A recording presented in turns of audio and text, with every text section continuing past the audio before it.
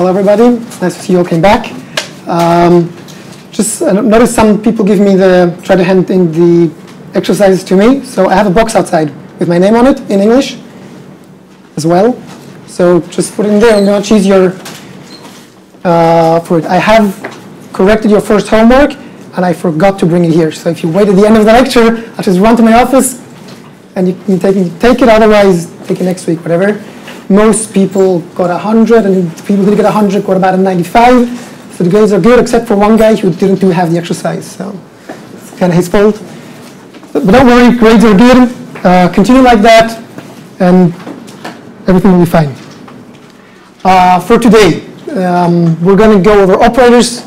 We're going to talk about representations, X space, P space. We're going to talk about expectation values and the uncertainty principle. These are going to be the last, more theoretical parts of this course. From next week on, we're going to be solving different systems, starting with the infinite potential well, which I think you already saw in the lecture yesterday. So next week, we're really going to get into the actual systems. We're going to solve quantum mechanical systems, and we'll be applying all of the principles that we have learned up till now. So if they're not making exactly sense yet, why we learned this, what is it for, beginning of next week will become very clear, if it's not clear already. So no worries. We'll begin. So I'd like to start with operators. What are operators? Why do we need them? What are they for? Maybe a good place to start. Last week I was asked the question, what is quantum mechanics? And I was kind of surprised by the question. I didn't quite know what to answer. So this lecture is the answer. Quantum mechanics, you can think of it as a machine, as a tool to make calculations. The reason we want to make calculations is in order to predict the outcome of an experiment. That's all of physics, not just quantum mechanics, also Newtonian mechanics. We want to calculate how long will it take for this pen to drop to the floor. So we have a model, it's called forces. We calculate how much time it will take, then we do an experiment, then we compare. If it's good, great. If it's not, throw the theory away, make a new theory. So quantum mechanics is a theory that works, and which then we would like to compare to experiment. But the thing is that, as you've already seen, quantum mechanics is probabilistic. We only know with a certain probability where to find a certain particle and so on. So today we're going to see what can we calculate with quantum mechanics, what can we compare to the experiment, and that's what it's all about in the end effect. So first of all, we have something called observables. An observable is any physical quantity that we can measure. So a measurable physical quantity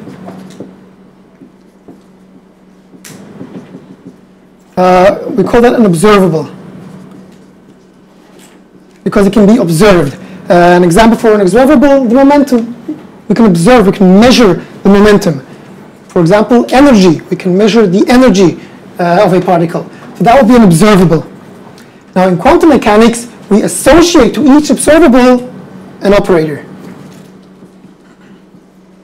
To each observable,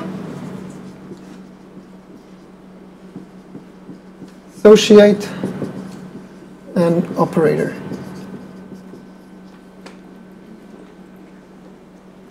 Now, we talked about this last week. An operator is something that acts on a wave function.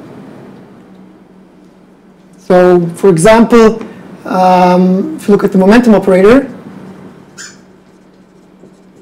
momentum operator is the mathematical operator that is associated with the observable momentum.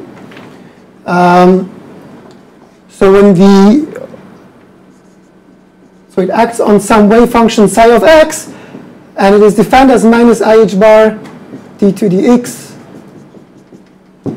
on psi. So that's just telling you what to do mathematically. It is equivalent to measuring the momentum. Now the important thing about operators is that there are, for every operator there are special functions called the eigenfunctions. So for each an operator has special functions. They satisfy the equation, I'll write down in general, so some operator f, which acts on one of those special functions. So when the operator acts on such a special function, we get a number times that same function. And for each of these functions, there is a specific number. Not many numbers, just one number. So every time it acts on the nth function, I'll get the nth number. These functions are called eigenfunctions. We spoke about this already. Eigenfunctions. And these numbers are called eigenvalues.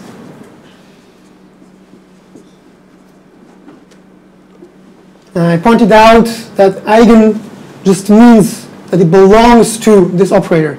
So for some operator, f operator, right, we have a set of eigenfunctions. Could be an infinite set, could be a finite set. And for each eigenfunction, there is one eigenvalue that belongs to that eigenfunction. So for example, that's the first one we're going to solve.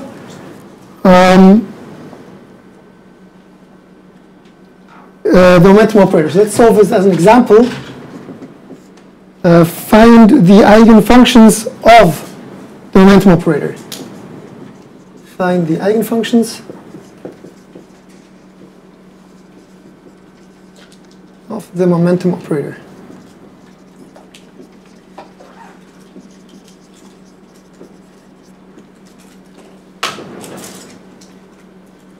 So in order to find the eigenfunctions, what we have to do is solve an equation, right? We need to find the equation that satisfies that when the operator acts on the function, and I'm going to use an index p instead of n, become clear, because the momentum, right? That's I'm symbolizing by p, and needs to be equal to the eigenvalue, which is the momentum on x. So when the momentum operator acts on an eigenfunction, you get a number which is exactly the momentum, because it's the momentum operator, right? That's what I'm measuring. That's the observable, times that same eigenfunction. So we're going to solve this equation.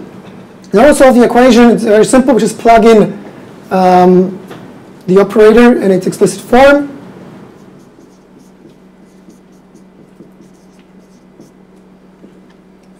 We can separate the variables and solve the differential equation. So we get d phi over phi p dx. Right, so this is a logarithm.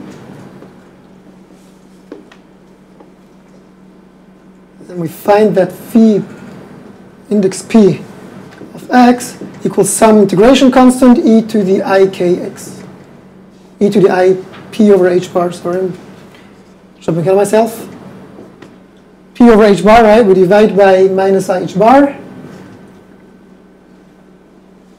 So these are the eigenfunctions, right, that satisfy this equation. We can check that. Right, when p operator acts on phi p of x, then what we have to do, right, is minus I h bar d dx, that's the operator, acting on this. So when we take the derivative, we take down an I times p divided by h bar. So the h bar disappears, the I and the minus I just give 1, and we're left with p. So we'll get p times the function. And now this is exactly phi p. That's the function we started off with. So you see that the eigenvalue equation is satisfied by this function. It's exactly what it does. Obviously, this solution obviously makes sense, but just to point out once more, right? You take the derivative, you apply the operator, you get the momentum. So measuring, right? If I go to my lab, take a particle, and I measure its momentum, if I use a pen and a paper, and we're doing on the paper, what I have to do is apply the operator. So measuring the quantity in the lab is equivalent to applying the operator to the wave function. That's what it means. We can go one step further. We can insert the relation p equals h bar k. Then we can write the eigenfunctions as e to the ikx. We saw those last time already. They're also the eigenfunctions of the free particle. We saw that last week.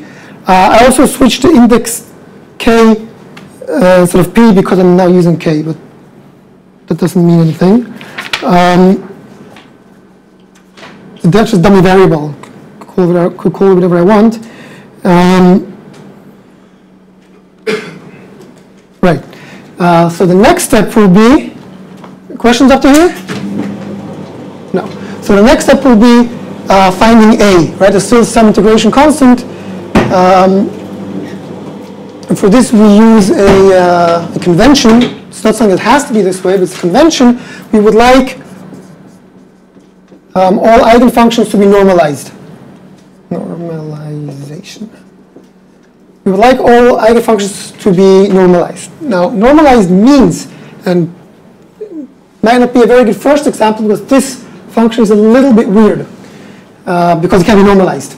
Take a look at, right? Look at phi k of x, absolute value squared, integral from minus infinity to infinity dx. This diverges, right? Because the absolute value is just 1 or a squared, and then integral over infinite space, it diverges. So these functions can't actually be normalized. So this is subtlety. It happens very rarely in quantum mechanics. Here it happens. And what we do, how do we solve the problem? We normalize to a delta function. Normalize to a Dirac delta. So we would like that the inner product of phi k and some other phi k, called phi k prime, has to be equal to a Dirac delta. So either it's 0 or it's something that diverges if k equals k prime. And using this, right, this is the Dirac normalization, which we only use in cases that this diverges. We can use that to find a. Because if you look, right, let's just do this, right? What is phi k prime according to the eigenfunctions found? So by definition, it's the integral dx of this thing, absolute value, the complex conjugate, times the regular function, right? So a times a star is a squared. We can take this together, of course, and I think you already see where I'm going with this. Take the a outside.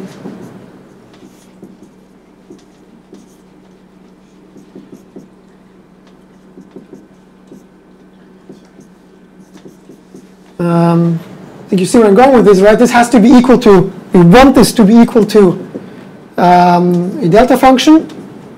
But we know on the other hand, we can write a delta function so this 2 weeks ago, I think, is 1 over 2 pi integral dx e to the I k prime minus k x. Right, we proved this, and we explained this. So from here, we see right away that a needs to be 1 over root 2 pi. So the bottom line is that phi k of x is 1 over root 2 pi e to the ikx. Congratulations, you have found your first eigenfunction. And we found everything. There are no more constants, there's no more weird stuff. They satisfy orthogonality. They are eigenfunctions of the p operator, which we have shown. This is an eigenfunction. You're going to find many eigenfunctions as we go on. Questions? No. Okay, so let's talk about, we'll talk for another minute or so about the subscript k.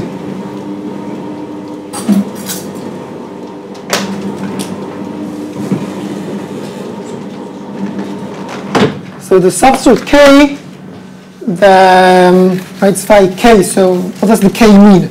So the k is something we call the quantum number. We're dealing with quantum mechanics, everything has to be quantum, right? Quantum operators and the quantum numbers, there's quantum everywhere. So we call it quantum number. Quantum number. Right, so in this case that would be k, quantum number. Its job is to tell us which eigenfunction we're talking about. Right, you see if you plug in a different k, you get a different function. You'll get an e to the ikx with a different frequency. The k is like the spatial frequency of, it's like the real part of the cosine. So different k is a different function, it's a different frequency. So the k tells us which eigenfunction we're talking about.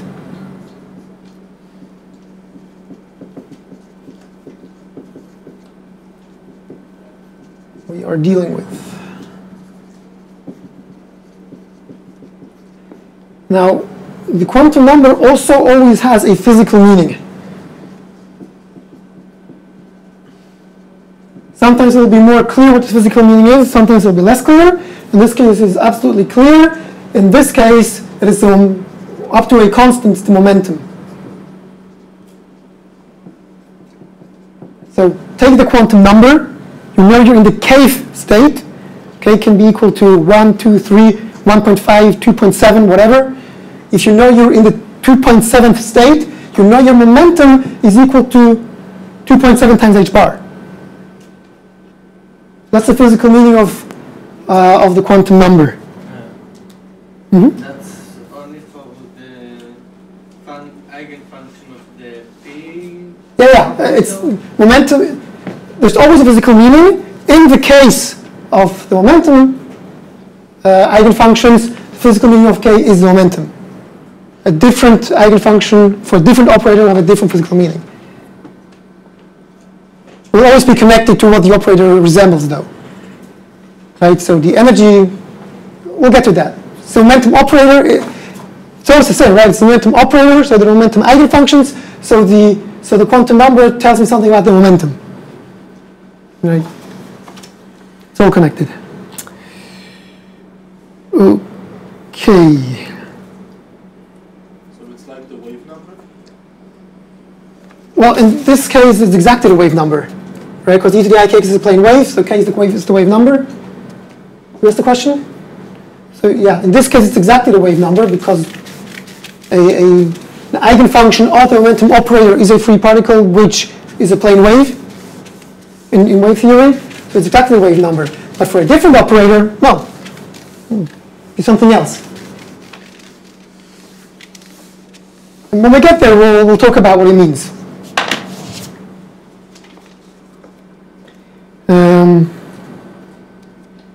Okay, a word or two on uncertainty. Although we're going to talk about that in length later, we can introduce it here already. So let's say a few words about uncertainty. It's a very important principle. We could ask the question, start at a different place. Since, right, if I'm in the k state, let's say we have a particle in the k state.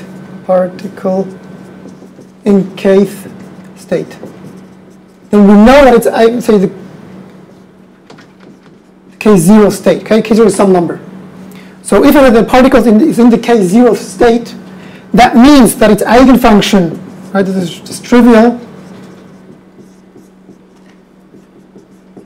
is 1 over root 2 pi e to the I k naught x. Means that the momentum is p to the h bar k naught. So we know the momentum with absolute certainty. It has a definite value. We say the momentum has a definite value. Has a definite value. I'm trying to teach you the words we use in quantum mechanics. So in this case, momentum eigenstates have a definite value. Now let's ask the question of where is the particle?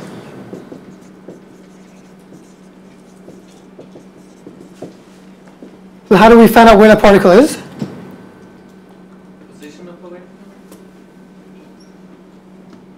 good idea because of what I'm saying, but think back to the last time. The distribution in space is the wave function squared, right? So the density in x, right, is the wave function absolute value squared. That will tell us with what probability do I find the particle at what place, right? Spoke about the last week. So in this case, what do we get? So where's the particle? Could be anywhere. There's an equal chance of finding the particle anywhere in space between minus infinity and plus infinity. There is no place where it is more. If I would play the game right, guess what a particle is. Every time you guess right, you'll get a shekel. You play for a long time. There's no good place to guess. It's just random. So you see here that we have no idea, right, where the particle is. And notice it is connected to it is connected with momentum having a definite value. There's no red here. Okay. So definite momentum, right, means that I have no idea where the particle is. And this is a principle. Okay. This is a principle we'll get back to towards the end of class. Just remember that we see here already. Questions about this? This is also true vice versa. If we know exactly where the particle is, we have no idea what its momentum is. We'll see that in a minute. Wait, I just didn't understand why the density is this eigenfunction squared. Remember that the probability is defined as the probability to be in the interval x plus dx, right? Okay. Is okay psi of x squared dx, right? Okay. So this is the probability. I call the probability density, right? Because this is a density times dx, which is a length, it gives the probability. So I call this probability density. And since I told you that the particle is in the K0 state, you know its wave function is the eigenfunction. So instead of psi, I plug in phi. Oh, okay. Okay? Other questions? Okay, let's do another example. Let's talk about the position operator.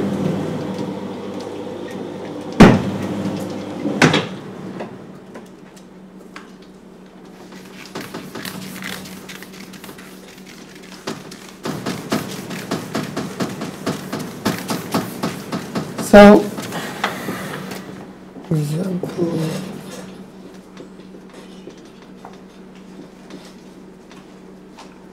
so we saw already last week that position operator just means multiplication by x.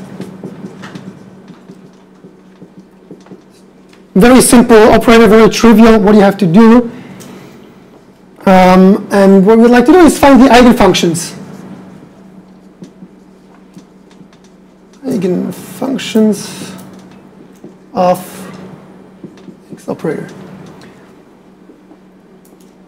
I won't do this with mathematical rigor. I'll give a nice argument that will apply what we have just learned.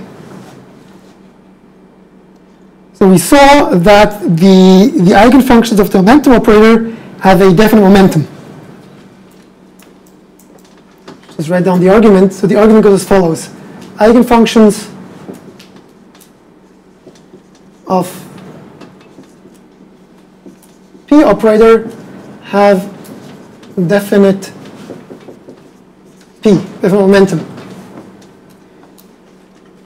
Hence, right, the eigenfunctions of x op, position operator, must have a definite position.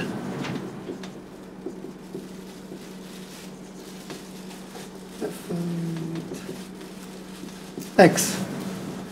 So we're looking for a function. Okay, we're looking for a function f of x. Let's call it give the names. We're looking for a function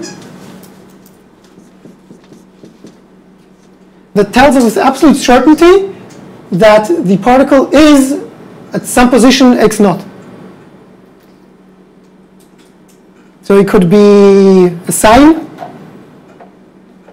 Couldn't be, right? Because the sign of x will not tell us that the particle is x naught. It's some wavy function. What function do you know? Delta. Very good. It's a delta function. So if you look at the delta function x minus x naught, this function is 0 everywhere besides for at x naught. If you apply the x operator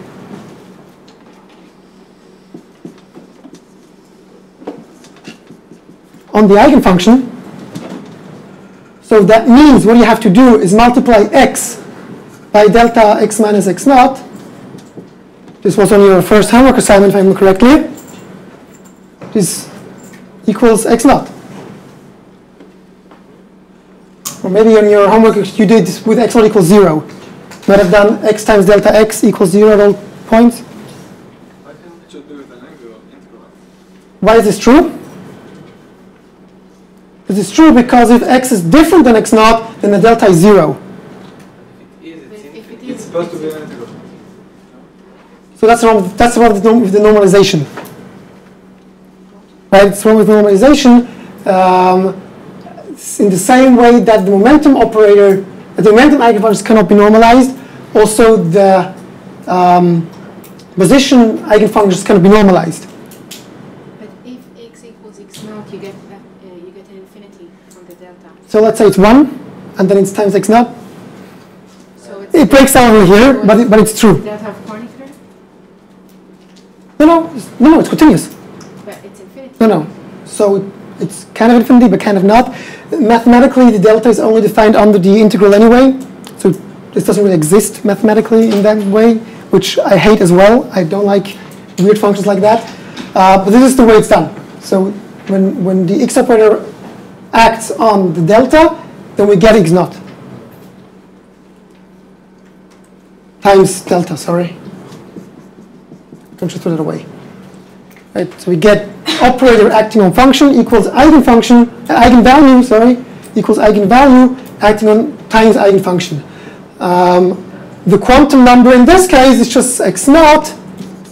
So the quantum number is x naught, and of course its meaning is the position. Position at which particle is.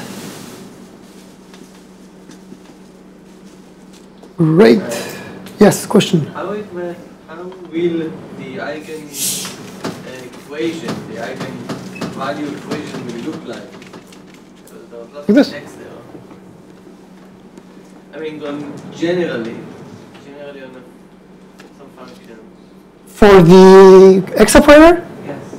x operator times the function equals x naught times the function.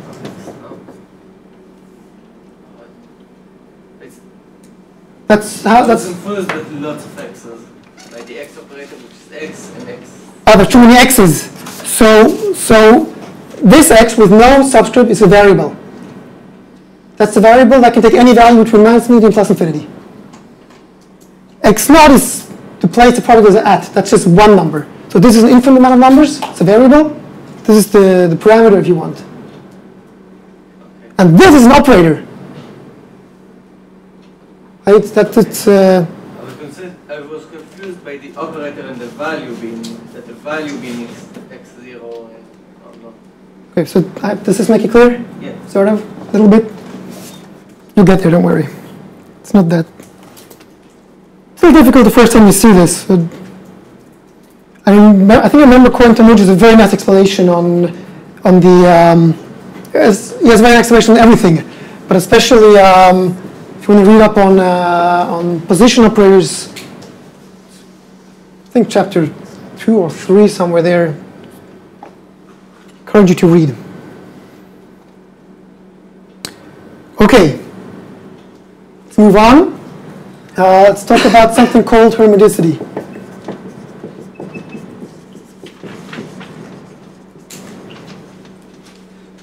not any operator is a legal quantum operator, or not any operator can be associated with a observable.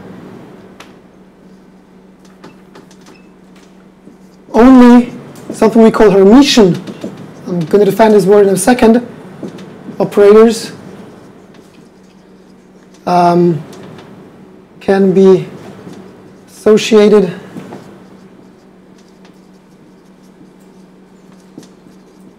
with observables. What does Hermitian mean? It's a definition. So for some operator f op, it is Hermitian if it satisfies the following equation.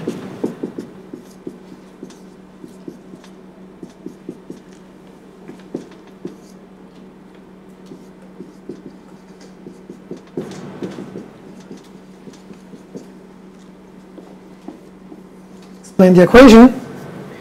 So on the one hand, you see the operator is acting on psi1 and psi2 are some random wave functions. Okay? Take, for example, these wave functions here. Or whatever. Some random wave function. It's true for any wave function, right? For any psi1, 2. Or for all. Right? So the definition says the following. If you can apply the operator on psi2, and then multiply by the compass conjugate of psi1 integrated over all space, that is equivalent to first applying the operator onto psi1. Okay, it's acting on a different wave function. First apply to psi1, then take the compass conjugate of whatever came out of it, multiply by psi2 integral dx. These two quantities, if you may, these two expressions must be equal. If this is not satisfied by some operator, you cannot associate it to an observable. Make an example to show this. This is a mathematical definition, harmonicity, method of Hermitian matrices like in linear algebra. You definitely heard about it. The question is whether you remember it. You definitely heard about it.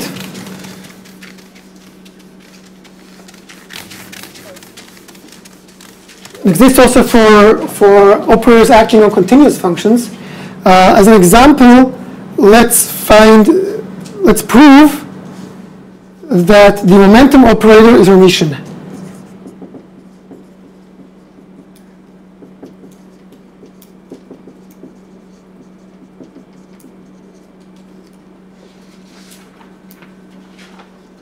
So we'll start off with the left-hand side of what we have to show. We need to show that the integral from minus infinity, psi1 squared, some random psi1, right, times minus IH bar ddx psi2 dx. Great, this is what we're starting off with. That's the left-hand side of this equation. And now we're going to do, right, this is the p operator. What we're going to do now is integrate by parts.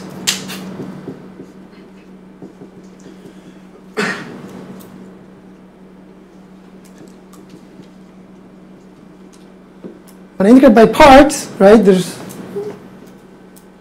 let's do one step before this, just to make it clear maybe. Integrate by parts. So I'm going to take out the minus IH bar in front of everything, and then I have psi star, psi1 star, d psi2 to dx. So when I integrate by part, I first get the integral of both functions. It's the boundary term, minus the integral derivative of the other function.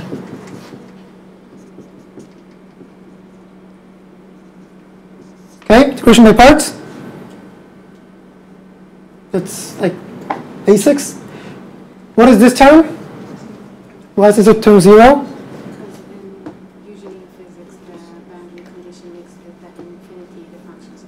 Right, so this is an important point. I'm going to say it out loud and stress this point. This is 0. And why is it 0?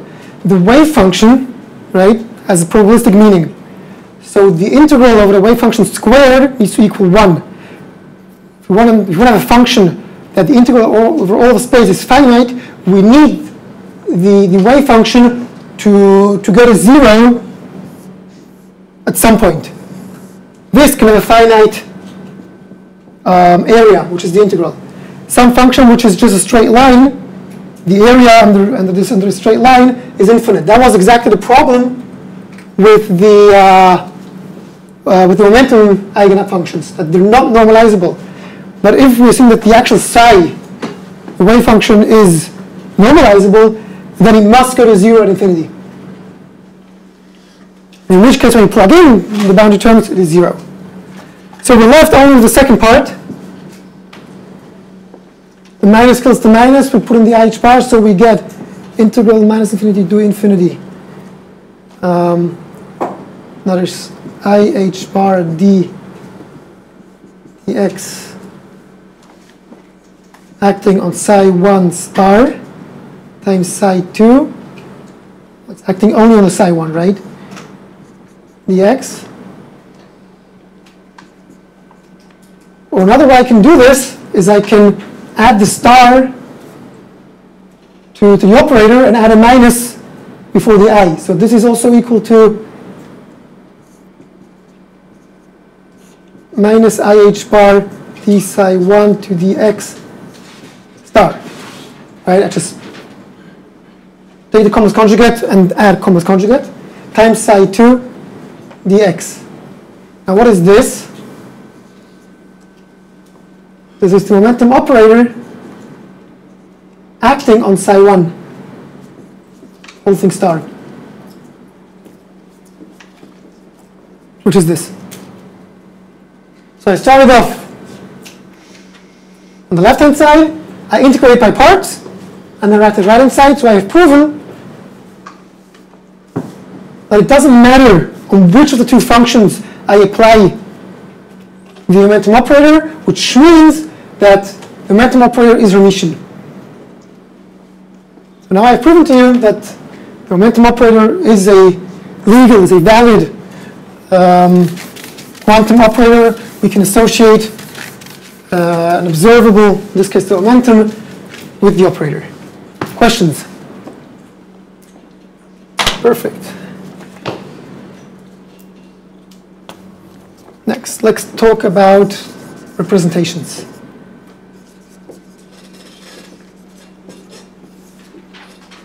It's an important subject. It's an important subject. I'll talk about it briefly.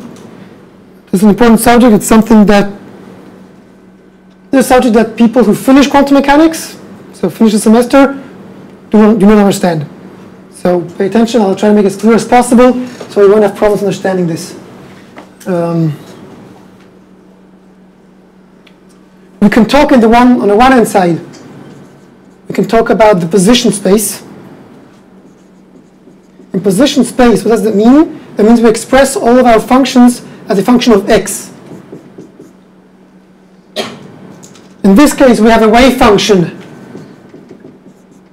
psi of x and t, and the probability, there's nothing new,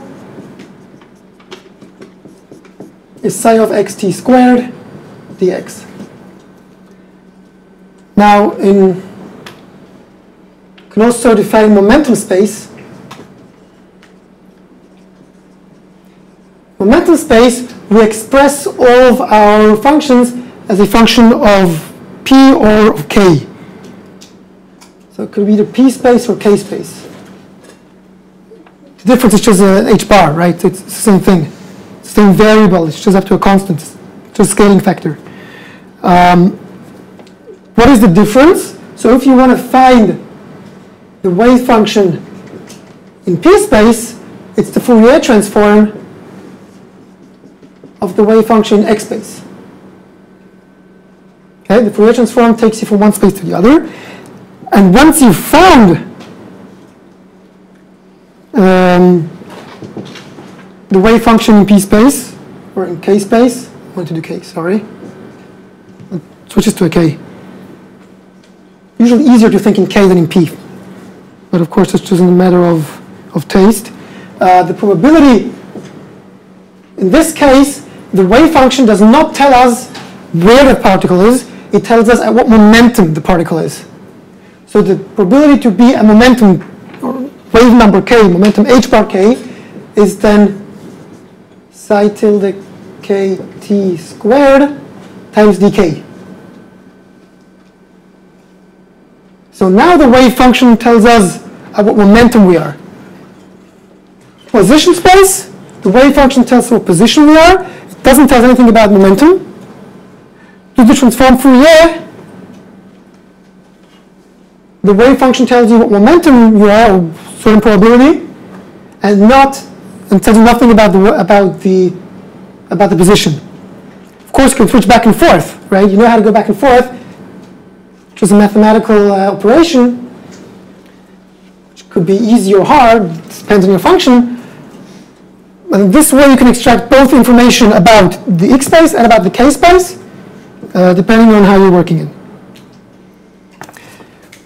From this, we can see something about the uncertainty. I know you've shown this already in your math class. A function that is narrow, so that is small, right? It's confined in x. Function that is narrow in x space is wide in k space. So we saw, for instance, last week that we take a Gaussian, right, which was something like e to the minus x squared over 2 sigma squared, and we did Fourier transform to that. Then we got, exaggerated, we got something where the sigma was upstairs, remember? I think it was 2k squared over sigma squared. Sorry? It was sigma k squared over 2. Right? We did that in class. So the sigma, what is the sigma? Sigma is the width, or the width is 2 sigma actually. So here the 6 is 2 sigma. Sorry, it's 2 sigma, yeah. Here, the width will be 1 divided by 2 sigma. So if say sigma is a small number, the width here is small, then 1 divided by 2 sigma is large. 2 divided by sigma? Could be. Say it goes like. I'm not exactly sure, I could be wrong. But in any case, the important thing is the sigma, right? So something with a small sigma is narrow here and wide here. If it's a large sigma, it's the opposite. And that reminds us of the uncertainty.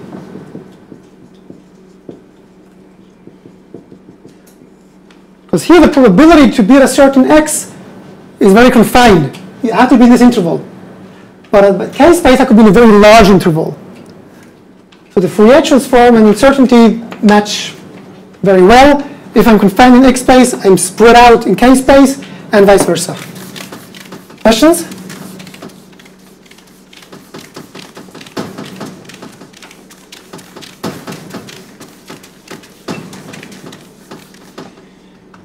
Okay. Let's solve an example. So we have found that the eigenfunctions of the momentum and the position operator are the following. We have found that the eigenfunctions of the momentum operator are 1 over root 2 pi e to the ikx, and we have found, let's call this k naught. Okay, so for a certain k naught, the eigenfunction is e to the ik naught x. And we have found that the eigenfunctions of the position operator is a delta function.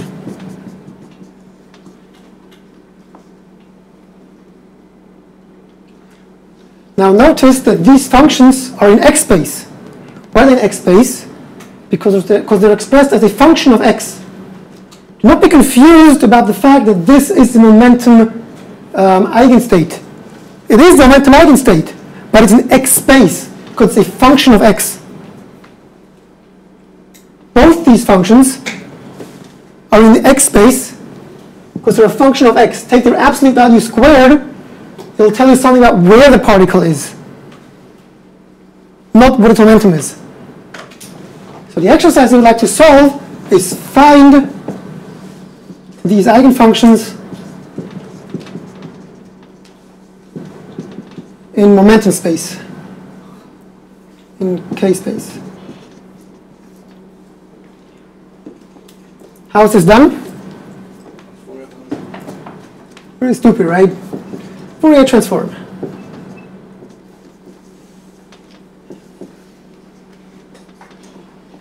So this is very simple. We're looking start off phi tilde k naught of k. Okay, that's why I added the k naught, because I don't want to confuse with the variable k. So the Fourier transform will give us 1 over 2 pi integral e to the I k naught minus k x dx. And by definition, there's a delta function. This makes absolute sense. We talked about the fact that the momentum operators, the momentum eigenfunctions, have a definite momentum. So in K-space, they're a delta function. They have a definite momentum. It's amazing, right, how much sense it makes. I love it. I don't know about you guys.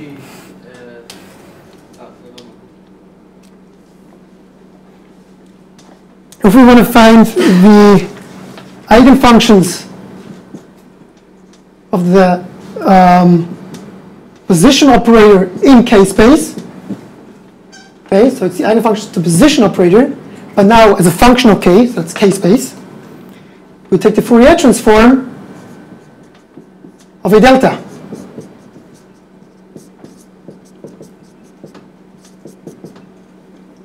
Right? What do we get?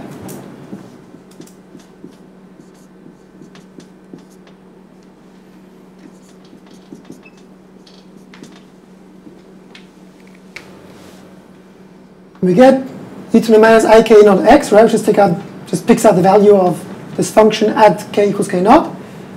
And this also makes perfect sense, because the Fourier transform of the position eigenstate, right? Take the absolute value squared. So you get the distribution in K-space, right? The probability of finding a certain momentum is uniformly distributed. Why is that? Because we knew exactly what a particle was. So we know nothing, right? Absolute value squared is 1, or 1 over 2 pi. So we know nothing about the momentum. You also see a very nice symmetry that the functions just switch place, right? This one is like this one, and this one is like this one. Same form. Let's just make a table to summarize. This is a table that you should have on your first page in your book, in your notes. You can always come back to it and position. You can always come back to it and use it. So the columns will be operator position space, momentum space. And I'll split up. So we're going to talk two operators. We're going to talk the x operator and about the momentum operator. And I'll split up into the action and the eigenfunction. Like so. I'm not going to say anything new. I'm just going to summarize what we found up till here. So in position space, right, this is x space and this is k space. The action of the position operator in x space is just multiplication by x. And the eigenfunction is a delta. And the action of the momentum operator is the derivative up to some number. And the eigenfunctions are 1 over root 2 pi e to the I k naught x.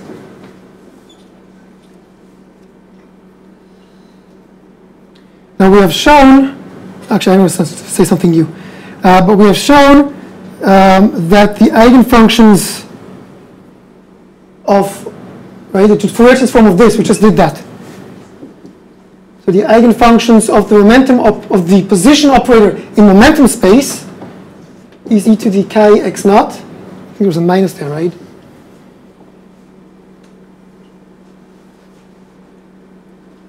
Wait a minute. Sorry.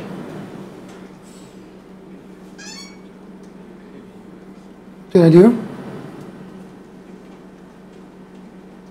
What did I do? I'm stupid. Let's go back. Well, you guys are asleep. What, 20 people? I'm sorry, I confused you. I'm taking the Fourier transform of this. Right? I confused you. You should scribble it out. Fourier transform of this. So it's the Fourier transform of x minus x naught. Right? And now the Fourier transform means use minus ikx dx. Right? I put the wrong argument beforehand. Big mistake. Don't learn from me. Now that's 1 over root 2 pi e to the minus I k x naught. Right? K is the variable. Kind of a k naught here. K is the variable, and x naught is the quantum number. I'm very sorry for the mistake. I already realized that this is the function we're transforming. So this is correct. Yeah. It's the quantum number. The eigenfunction here, I think on that one correct. Yeah, that one's correct. That's the delta k minus k naught. Now I'll tell you the action of the operators in k space. Very surprisingly, this is just minus I h bar derivative over p. Remember that here, p or k, if you want, it's just minus I ddk without an h bar. So in k space, the derivative is over k, because that's the variable. All the functions are expressed as a function of k, so take the derivative with respect to k. Makes total sense. And here I just multiply by p. So in momentum space, the momentum operator is multiplication by p. So you see again how this looks like this and this looks like this. It's a perfect analogy. And of course it makes sense. They're a Fourier transform of each other. Questions about this?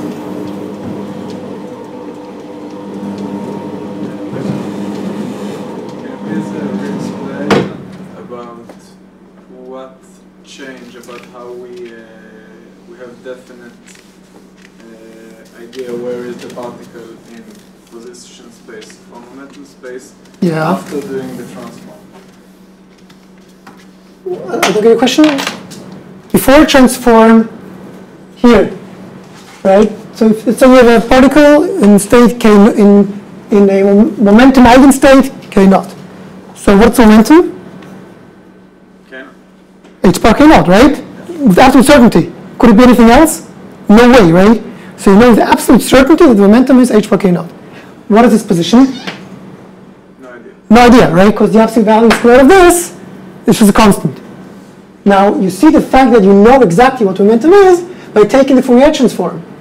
In k space, in momentum space, the eigenfunction is a delta function centered at k naught. So you know that it is either 0 or if k equals k naught, it's whatever, not infinite, but you know what I mean? And the same thing, what opposite goes with the second function. Correct. Correct. Quantum mechanics is beautiful if you know what you're doing. If you do not know what you're doing, it's very frustrating. So I recommend that you be among the first. That always helps. Okay, expectation values. Expectation values. Now we come back to us in the beginning. This is what we compare to experiment. Expectation values, also known as average or mean value. Mean value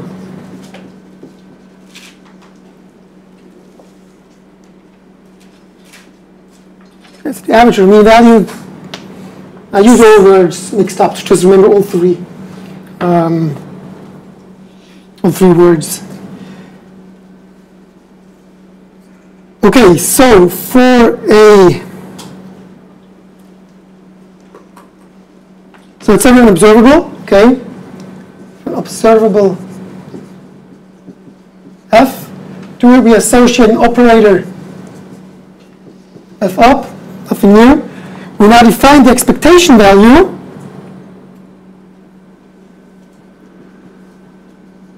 Average, say the average momentum, right? This is the symbol. It's the average of f, where f is some physical quantity, is by definition, first of all, I'll choose another symbol. You can also write this as psi f operator psi. And this means, when I write this symbol, what do I mean? I mean, do the integral minus infinity infinity, take the composite conjugate of psi,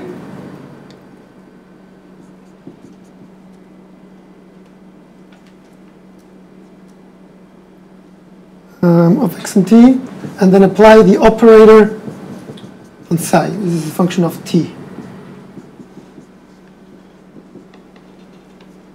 So the average could change as a function of time. The average position of a particle could change as a function of time. But the average position is defined, or the average f, right, I'll get more specific in a moment, is taking the integral psi star operator acting on psi, integral dx.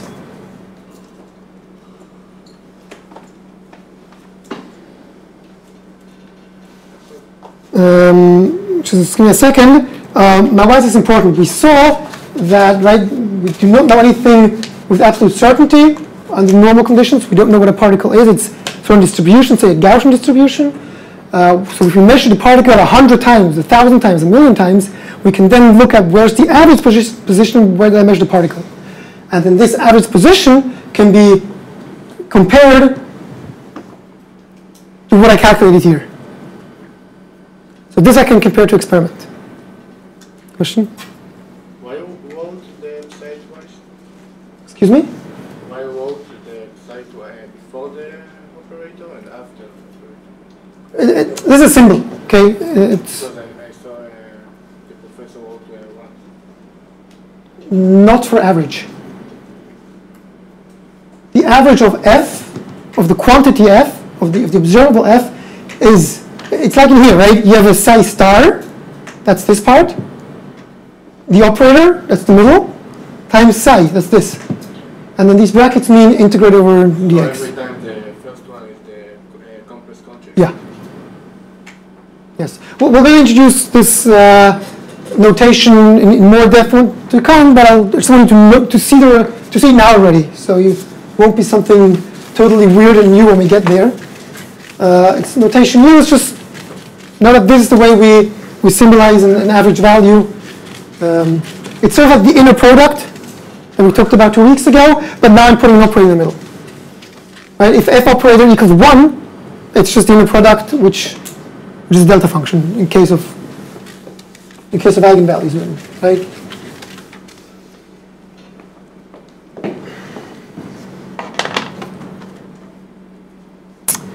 Let's do an example. Let's talk about a free particle wave packet.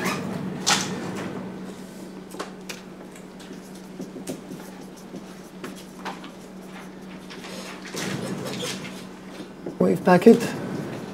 So wave packet is the word. It means that instead of having e to the ikx, we have some distribution. Could be a Gaussian, but today we won't do a Gaussian. We'll do something new. This function, e to the minus a, absolute value of x. So this looks like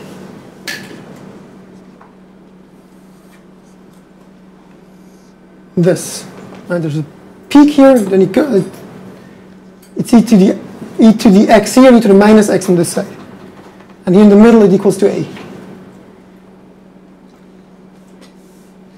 So this is a wave packet, and now we want to find the expectation values. The expectation values. x squared, p, and p squared. So it's the first moment of x, the second moment of x, the first moment of p, and the second moment of p. The average of p squared is the second moment of p. Then compute the expectation value of the kinetic energy. This is the kinetic energy.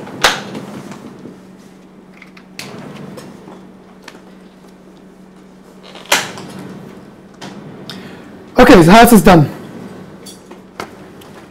Just go over the formula. X, it's just integral dx psi star. Right, it's psi star, x operator, psi. So in our case, psi star and psi are exactly the same. They're real functions. We get an a squared outside. And then there's an integral dx. The x operator, we're working in x space. Right, so we can go to our table, position space, x operator is multiplication by x. That's right on the first page. You always need it. E to the minus 2a absolute value of x. This is a simple integral. Do not say integration by parts. We will lead to the right answer, but do not say it. We have to separate it to negative and positive values. Much easier. It's an even function. It's not an even function, the opposite. Right? It's an odd function. It's an odd function because e to the minus this, e to the minus absolute value of x is an even function. X is an odd function. So odd times even is odd. Integral over symmetric boundaries of an odd function, right? The area on the left-hand side is equal to the area on the right-hand side. You automatically get 0. Is that clear? You can go the hard way and separate this into two parts and integration by parts and work very hard. You'll get there. But you work like 10 times as hard. Or an infinite amount of times if how you have 0 work. So 10 times 0 is still 0, right? So looking at a function before you do an integral is always helpful. Why does it make sense? The graph is. Take the absolute value squared of this, right? That gives you the distribution in x base. What is the average of this distribution? Squared, but it looks the same. It's the middle, x equals 0. Makes total sense. Don't you just love it when stuff makes sense? Okay, let's go to the mean position squared. I think I'll switch to mean position squared. We have to do the same. And now the integral will be a little bit more difficult to solve.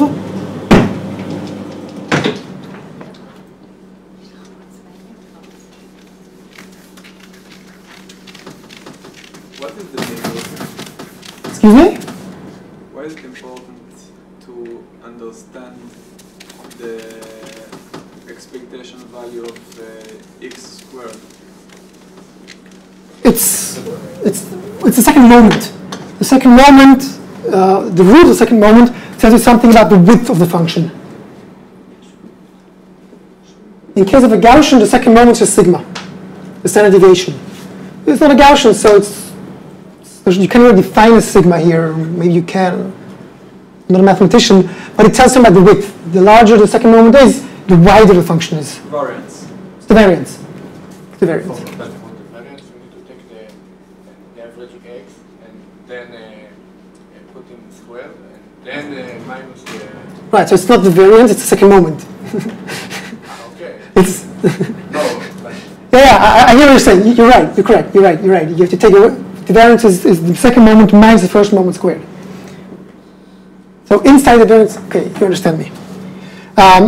So we're looking for the expectation value of x squared, which by definition, right, it's psi x operator squared psi.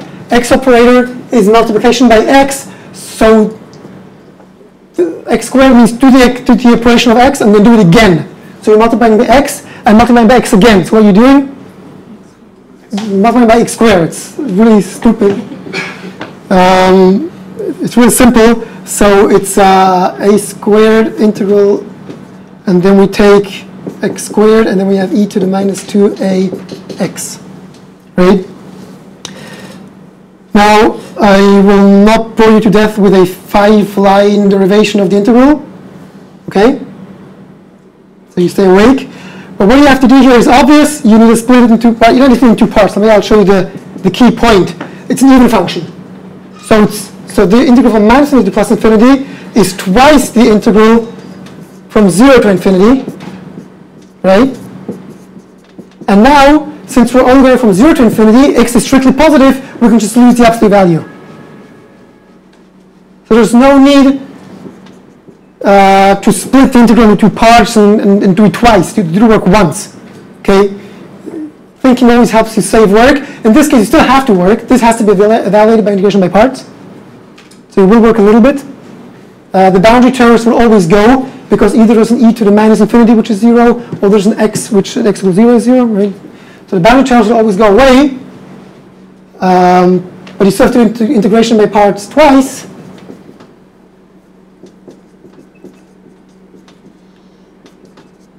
But I'm sure you're up to that. If not, then you shouldn't be in second year, you should be in first year. So I hope everyone's up to this. You're up to this, right? I believe in you. So you get that x squared equals a squared over 2 alpha to the third. Alpha, that should be an a, right? Yeah, that should be an a. Don't ask me why that became an alpha suddenly. Oh, it always was an alpha. That's funny. I thought if I had typed my notes, I would be able to read my own handwriting, but it doesn't help. Okay, so just do integration by parts twice. You'll get there. I'm sure you'll manage. So that's that. Now let's go on. Let's do the momentum.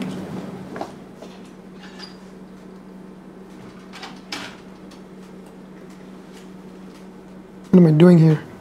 Okay, so I'll leave this. I'll go back to the first board.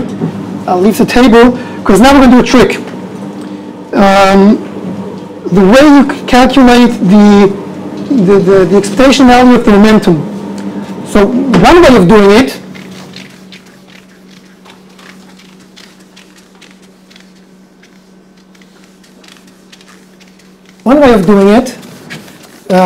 is, just follow the formula. Say that first option is to follow the formula. P's excitation value is integral minus infinity to infinity. There'll be an a squared outside. And now there's e to the minus a x minus ih bar ddx e to the minus ax. I need to first take the derivative of psi, then multiply by psi star, which is just psi because it's real, and then integrate. So I have to work hard, right? There's derivative and integral. In this case, it's an easy function, so there's an absolute value to care about. That's one option. The second option, which is the one we're going to do, exactly, go to momentum space. So here you have to work hard once, because you have to Fourier transform your wave function. But after you've done that, your p operator will just be multiplication by p. So you work hard once instead of twice. So use Fourier transform. Fourier transform. So let's do it. Anyone remember what the Fourier transform of this function is? So Laurentian. Not going to do it. You did it at home.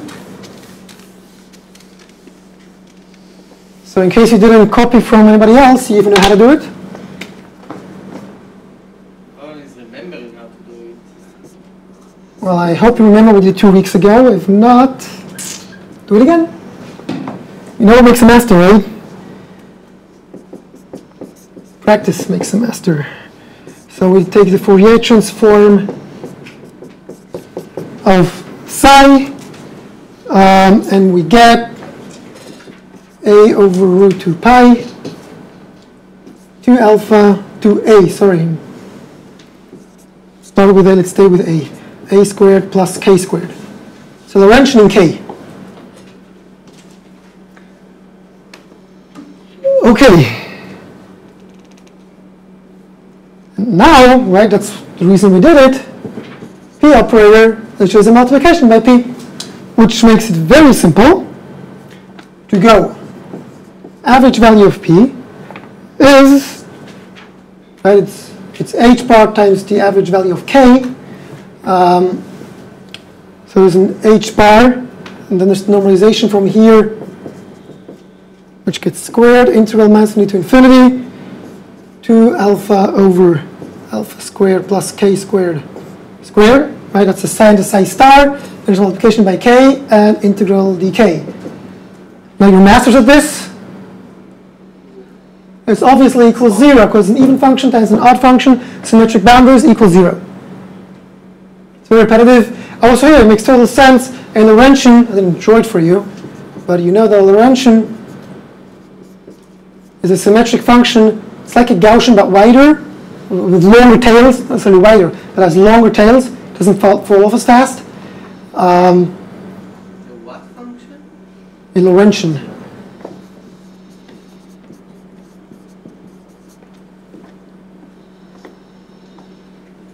Never sure if it's T there or not. There are two physicists, one Lorentz with a T, one Lorentz without a T. One was the guy from electricity, the other was the guy from special relativity. Two different people, same name, difference is the T. So this is called a Lorentzian function. It is a symmetric function around K. So obviously its mean, the mean momentum is 0. That was easy. P squared. So we now have to solve the same integral, but with k squared, right? It's exactly the same formula.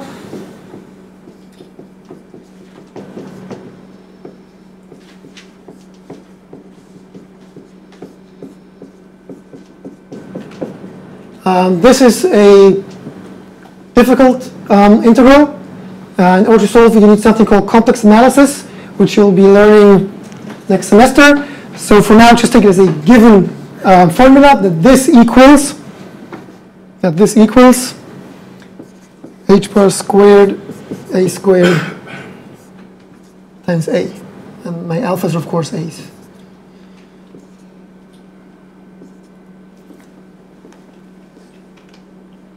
Okay, so you don't know how to solve this integral yet. Don't be disturbed by it. You took a computer, you plugged into Wolfram Alpha, it gave you this. You do not need to know how to solve this yet, but next year there will be no excuses. Next semester. Okay? Now we want to find, that was the first part, right? We want to find, so we found the mean value of x squared, of p, and of p squared. Now we want to know the mean value of the kinetic energy, but that is now just simple. Why is that? Exactly, the mean value of the potential energy. So what is the potential energy? It's the momentum squared divided by 2m, right?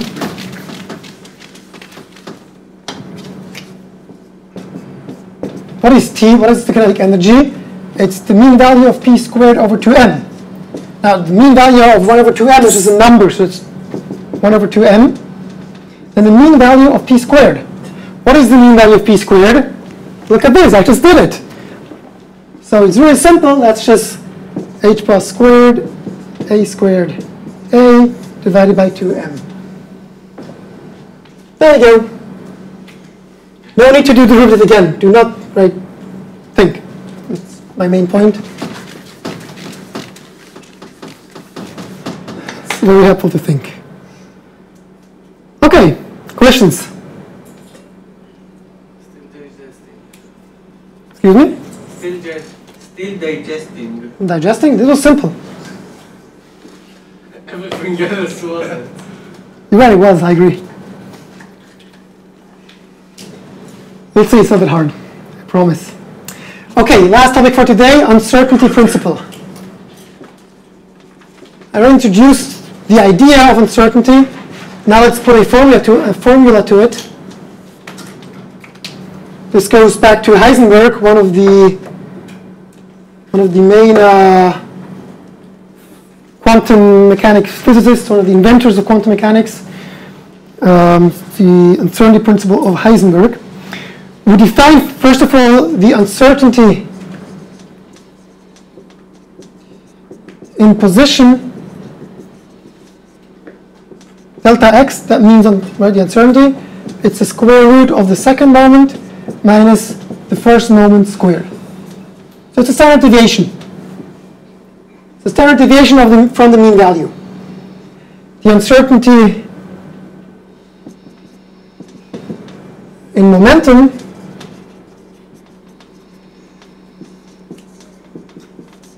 it's the same thing. Second moment minus first moment.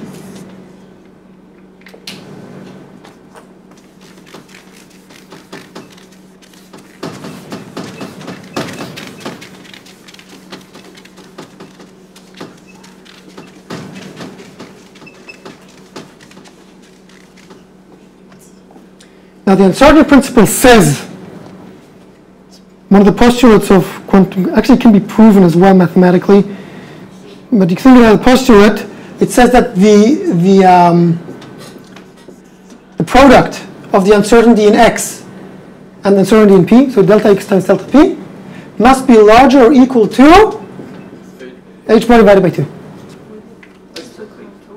Excuse me? No, it's 2. H bar divided by 2. 100%. No, I'm certain that the uncertainty is h bar over 2. It's larger or equal to. 100%. Let's make a box. Now it's official. Okay. It's the uncertainty principle. Sometimes people say that delta x delta p goes like h bar. So then you're around, that's the order of magnitude.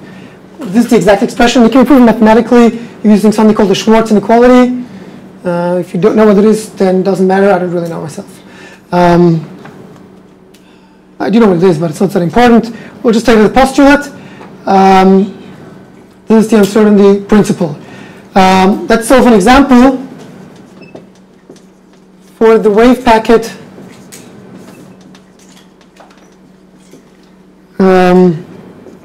that we just talked about, the same one. Find or show that the principle is satisfied. Show that the uncertainty principle is satisfied. So this would be a lot of work, but we have already calculated all of these things. So delta x, in our case, the mean x is just 0, so it's the root of the second moment, because the mean value is 0, right? We did that. So if you plug in, it's gone, but if you plug it in, it is a over root of 2a to the third. And in the same way, delta p, it's just the square root of the second moment of the momentum. That is h bar a times root a. That's why an alpha, because now a and a is kind of confusing when I say it. One's capital, one's small. Okay, so that's the uncertainty in x, the standard deviation, or the width of the wave function in x space. This is the width of the wave function in k space. Okay, and now the product delta x delta p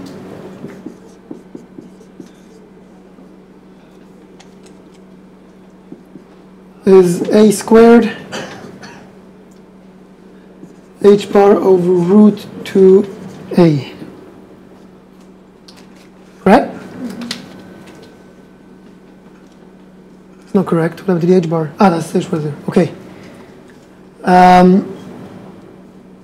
Now, this doesn't say anything. I cannot compare it to this yet because I have two unknowns, both capital A and little a. So what I have to do is find one and express it as a function of the other. Of course, that is not difficult. How would you do that? Excuse me? Integration of all the Exactly. Exactly. Use normalization condition. Very good. So let's do so.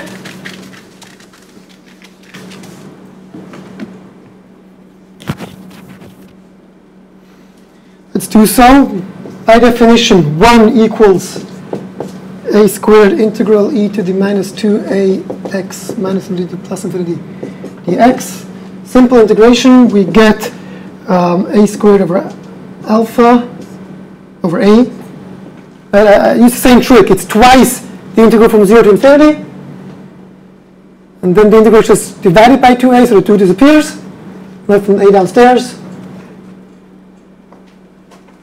So we get from here that a squared equals a. Plug it back in. So a squared and h just cancel each other. Delta x delta p equals h bar over root 2. Is this satisfied? It is. Because 1 divided by root 2 is larger than 1 divided by 2. Because root 2 is smaller than 2. So 1 divided by is larger. So we see that it is satisfied. It is not equal to h bar over 2. So the uncertainty is not minimal. It means that if we worked harder, if we used a different wave function maybe, then we could make the uncertainty lower. We're not working at the minimum. But it's satisfied. You will see, and with this I'll end, you will see in your homework, I'm just going to mention it now. It will be in your homework. You will see that if for a Gaussian wave packet, so if psi of x is a Gaussian, then you will find that the uncertainty is minimal. You'll find delta x, delta p exactly equals h bar over 2. And you will do it in your homework, so you'll see that depends what your wave function is, the uncertainty can be changed. It could be large, it could be smaller. This is just a bottom limit. The lower limit is achieved by a Gaussian, and that's one of the reasons we love Gaussians, because it's the most quantum mechanical it could be, because the uncertainty is minimal.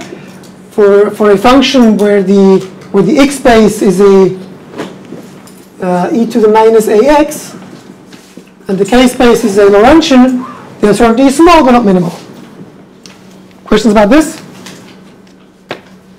Okay, so now you're ready to do quantum mechanics. How do you feel? Tired? Yeah, me too.